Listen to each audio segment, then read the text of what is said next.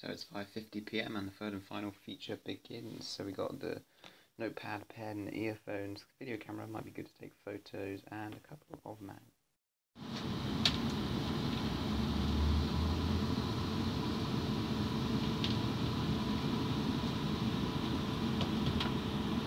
So what you're looking at now is Weymouth Beach. That's where I had to head to interview some of the players from Chickerell United Ladies FC, and had a bit of time just to nosy around after I'd got off the train. So, fun fact about Weymouth, that many of the questions for the original Trivial Pursuit game were researched in the public library in Weymouth.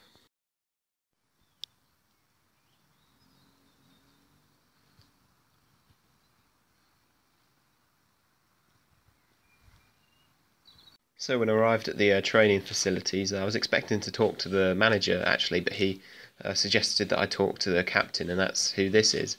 This is Liz Clark, and she used to play professionally for Aston Villa and Birmingham, so a little bit of a local rivalry there, but she spoke quite a lot about media coverage and stereotypes, the Women's World Cup.